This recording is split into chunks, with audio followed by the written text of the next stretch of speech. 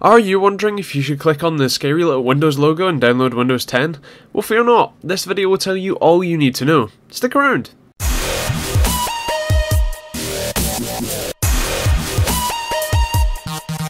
Check out our website at TechteamGB.co.uk for more info on both this and many other products, and also up-to-date news on all things tech. Stick around for this awesome video. So in this video I'm going to cover what's new, what's different, what's awesome and what's not so great about Windows 10 and whether you should get it. So at the end of this video I hope you'll have that decision made. Now the first thing we're going to talk about is the start bar and start menu. The start bar has a search bar in it, which we'll talk about in a second, and the start menu still has all the Windows 8 tiles but doesn't completely take over the screen like Windows 7, which is really nice. If you don't like those tiles you can right click and unpin them, which is also really nice as well. Now that search bar allows you to not only search your files but also the internet. By default it's Bing, but we're not sure if we can change that yet, and will by default apparently have something called Cortana in it, and Cortana is basically the digital assistant, kind of like Siri and Google Now, but apparently it's going to be better and it's going to have a few different things as well, so we'll see when that comes out. Now the one thing that we're going to talk about here is actually Microsoft Edge. It's the new browser. It takes over from Internet Explorer and is apparently really cool. So apparently it's faster, and I've seen that personally. It also is apparently going to have more plugins. You can do things like notes and draw on the screen. And all that sort of stuff is quite cool, but personally I'm going to stick with Firefox and Chrome just because that's what I'm used to. Now some of the other features are things like Snap Assist, which basically instead of just snapping and then having to find your whatever window you want to put next to it, so say Word and a web browser, it will automatically ask you if you have things open, do you want to put this next to it? So if you snap something to the side of the screen, it will then say, hey, here's this other thing, do you want to put that there as well? And will automatically put that window to their right size. You can also snap up to 4 things on the screen at one time now, which is really nice, and you can do any combination of half and a quarter and stuff like that, and it will ask you if you want to put something in that quarter space that's free and all that sort of cool stuff.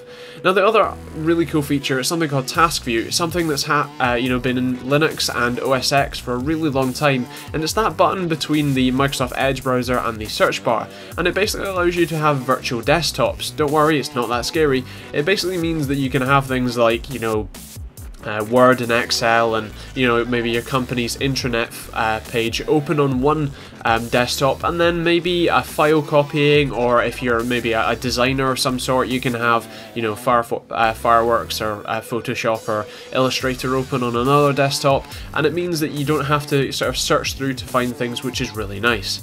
The other thing that's quite cool is that you be prompted to give a PIN for Windows, and that basically acts as your universal password for everything, which is actually really nice and really simple to use. The notifications has been really upgraded, and it looks really awesome actually. It's a simple slide-in thing, very similar to OS X, but has basically all the icons and stuff that you could possibly need, so Wi-Fi, Bluetooth and all that sort of stuff, quiet mode, airplane mode and all that sort of stuff like that. You even get a VPN option, and also the things like Wi-Fi and sound and battery life all swipe in from the bottom in a nice way, as opposed to just a random window that pops up. So I really like that style. So overall, personally, I'm going to be upgrading to Windows 10 on Wednesday, and I really think you should as well.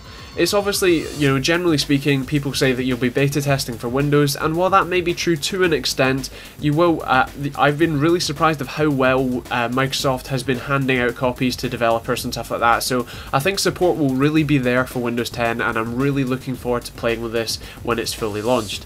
I reckon that Cortana will be a really nice addition, and once you're available to turn that button on, I reckon, as I said, it will be really awesome. I really do think that this is a great operating system, that you should definitely check it out and give it a shot, even if it's on maybe only your work PC or only on your home PC, and so you keep one as Windows 7 or Windows 8, but I really think you should check it out and see what you think of it, and definitely click that button and hit download. So thanks for watching. If you like this video, hit the like button, subscribe, and we'll see you all in the next video. So thanks for watching this TechteamGB video. You've probably heard enough of me already, so I'm going to finish off by saying please subscribe if you haven't already. It helps us out a hell of a lot, and it means that just the world to us in general. Please do feel free to check out some of our recent videos both down below. They're more recent ones and they're certainly awesome. Feel free to click my face for the website and click all the links over there for our Amazon affiliate link, our social media, and also our YouTube channel as well. Other than that, as I said, please subscribe, like, share, favourite, and all the other many things possible, and we'll see you all in the next video.